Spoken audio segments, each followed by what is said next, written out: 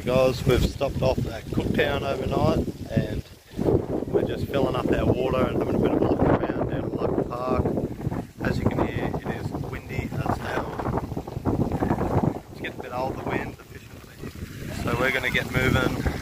We've topped up our tanks, everything's good to go, and we're going to make our way up into Cape Melville National Park. Hopefully we can hide from the wind, is what we're looking at up here.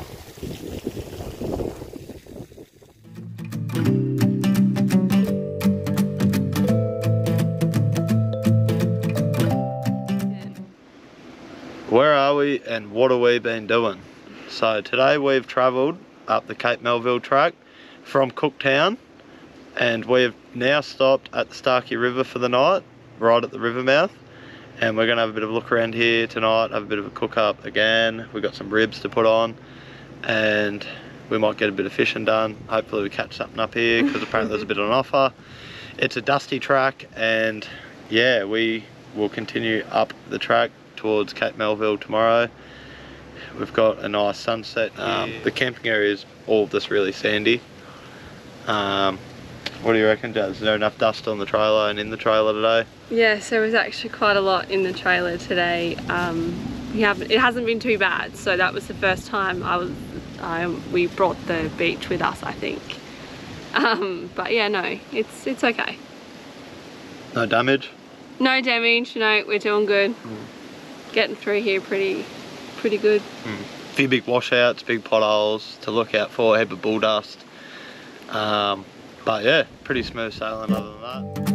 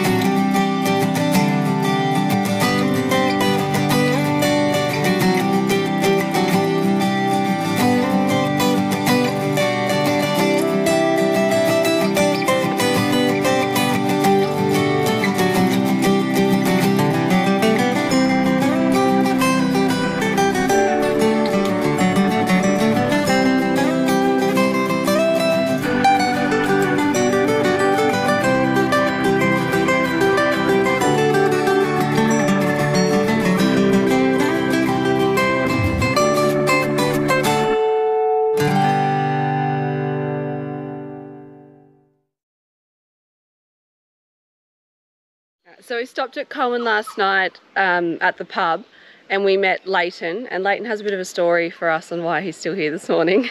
Hey guys, so luckily I found Jazzy and Sean yesterday. I broke a pedal on my push bike. I'm riding from Hobart to Cape York on this push bike I built. I've been in Australia for 2 years. I'm a Canadian, and actually our adventure was pretty fun. So we had a beer at the pub, of course, took a road beer, and we went to the tip and we salvaged some pedals from the local Coen tip to throw on the push bike, and now I'm gonna get riding again. Thank you guys for the help. All good. All good. Anytime.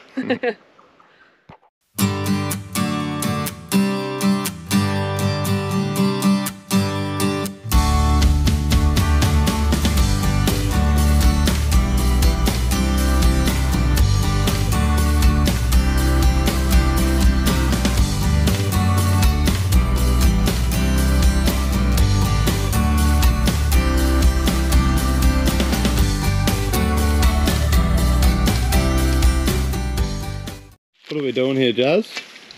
Prepping our campsite, get rid of all the leaves. We'll clean it up and run the blower over it. Yeah. We're here on the Wenlock River. It's all pretty nice, very leafy, lots of leaves. Someone's left a lot of toilet paper around as per usual. Although I forgive them, they left a nice log here on the fire for me to cut up with the chainsaw. This is the Wenlock River at the moment. There is not a lot of water. On the far side it's running, and closest to us it's running. The rest of it's receded because of dry season. Someone's been shooting bottles here with a little 22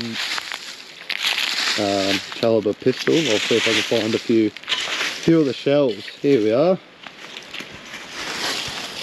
Little 22 caliber rimfire shells. Someone's just been sitting here all night shooting and carrying on.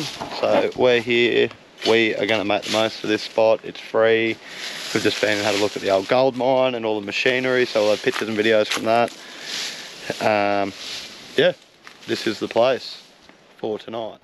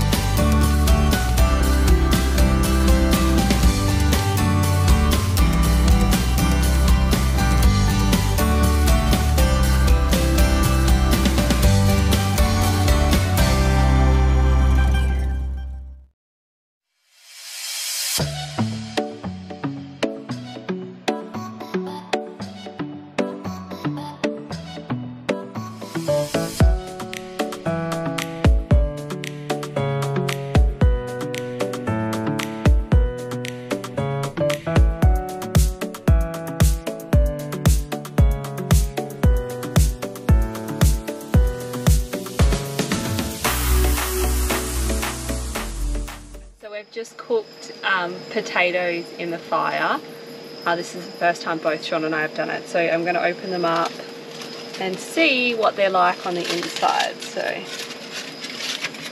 see whether we burnt them, whether we've done it good. I don't know, because like I said, I've never done it before. So I know we need to double wrap them so that you don't get the stuff in it. Getting hot.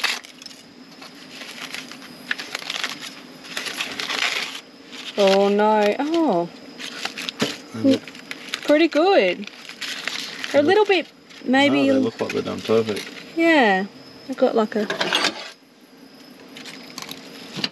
Oh, perfect.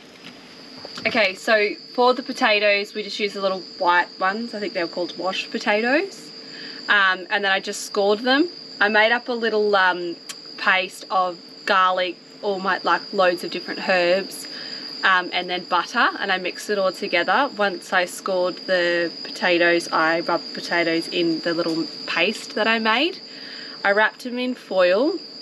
I did double wrap them to stop the ash from getting in, so the ash will only get in on the second layer, not the one that's actually wrapped in the potato. So, and then half an hour, so we just dug a hole, put them in, chuck the ashes on top, half an hour. They were a little bit crispy, but we like them like that, so if you don't want them as crispy, just don't cook them for as long. So yeah, but they're really good. Sean's just doing his nice part of society, helping some people out who've broken down. So maybe one day if we're ever in this position, someone will be able to help us.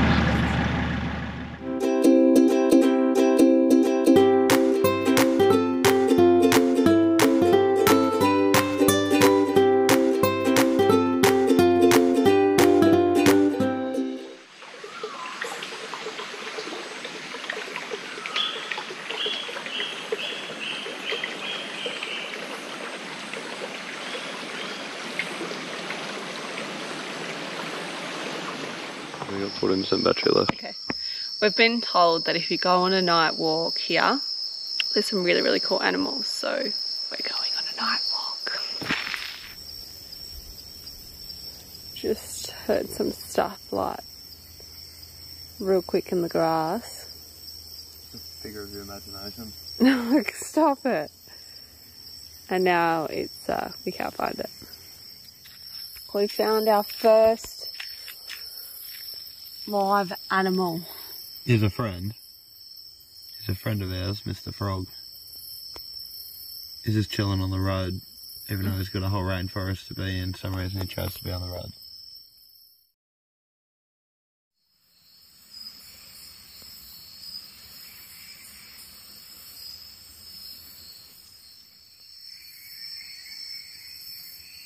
Just waiting for this big fella to get off the road. We finally found what we're looking for tonight. Jazz almost walked into him.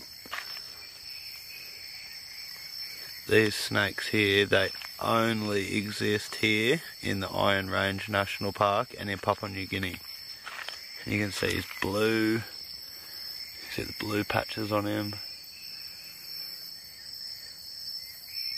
It doesn't mind me too much now because we've been hanging around him waiting for him to get off the road so he doesn't get run over by the next person who comes through.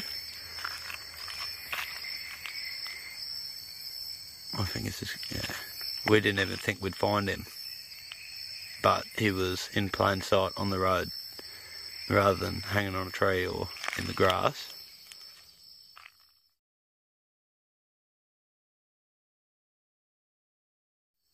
Almost stepped on this little fella as well. And it looks like he's eaten something that he shouldn't have been eating because his stomach is all bulged out unless he got run over.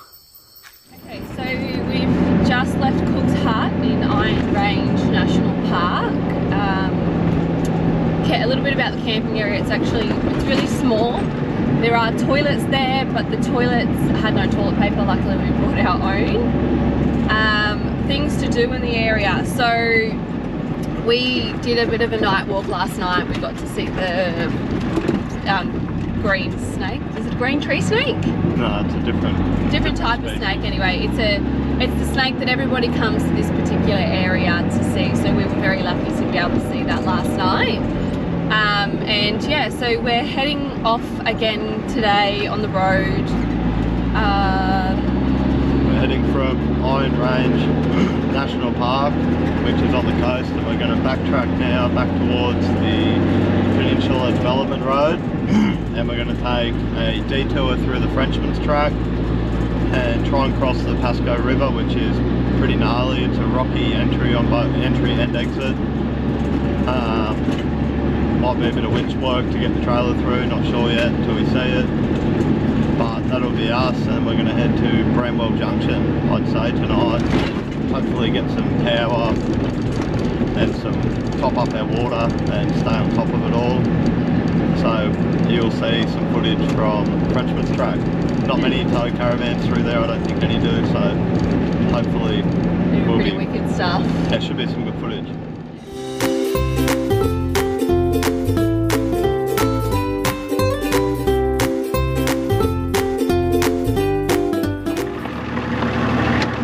We're just midway through the Frenchman's Track, and we've come across a note from our friend Leighton on the bike.